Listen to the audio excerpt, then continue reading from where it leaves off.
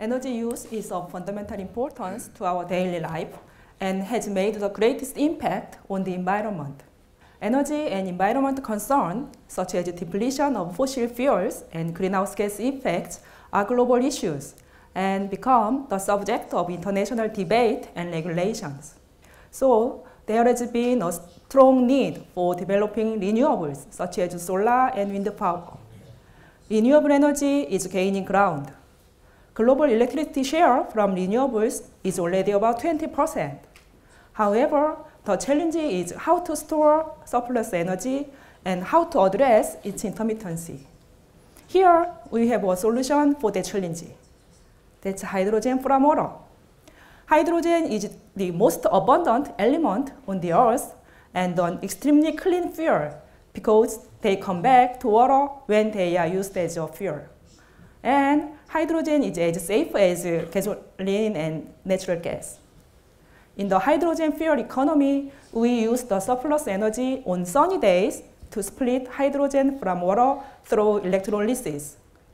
The produced hydrogen is stored and fed to fuel cells to generate electricity when needed. Here we have a core device of electrolyzer and fuel cells. Hydrogen fuel can be applied to transportations as well as for homes, buildings, and industries. In evolving into hydrogen society, one of the critical issues in science and technology is catalyst. Conversion of electricity into hydrogen and hydrogen into electricity occurs only on the surface of precious metal catalyst. To minimize use of those precious catalysts, we have to maximize surface area of the material using the nanotechnologies. By dividing a 1 centimeter cube into 1 nanometer cubes, we can enlarge surface area of the materials by 10 million times. The first innovation people made was to disperse nanoparticles on a support to prevent agglomerations of those 2 or 3 nanometers tiny particles. Currently, about 50 grams of platinum is used for 1 fuel cell electric vehicles in this finely dispersed form. That's too much. We have to reduce it. For that, we can control shape of the nanoparticles. Each of the involved reactions prepares a specific faucet. So, by exposing the preferential faucet as much as possible, we can reduce use of those precious metal catalysts. Or, we can add a secondary chip element to precious metal catalyst.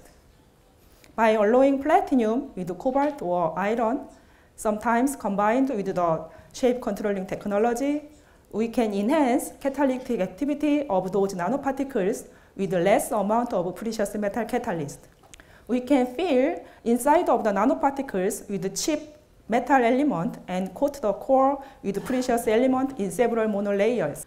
My group developed a core shell structures of catalyst of palladium copper core and platinum shell and could reduce use of platinum catalyst by about 30%.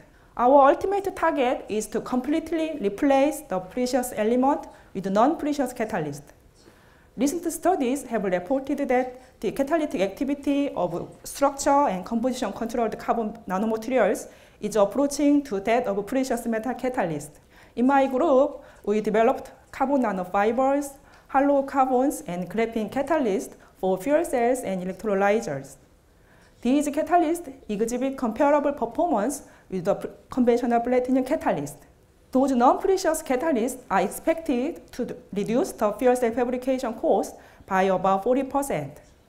At present, fuel cell electric vehicles are released to public and running on the street. In terms of driving range and ease of refueling, they provide similar convenience to today's gasoline vehicles. The final hurdle for market growth will be the cost associated with the platinum catalyst. We already began to shift from fossil fuels to hydrogen fuel toward greater energy security. Nanomaterials will be the key to the revolution by ensuring the economic feasibility. Imagine living in a world without concerns about energy security and pollutant with the help of nanomaterials. Thank you.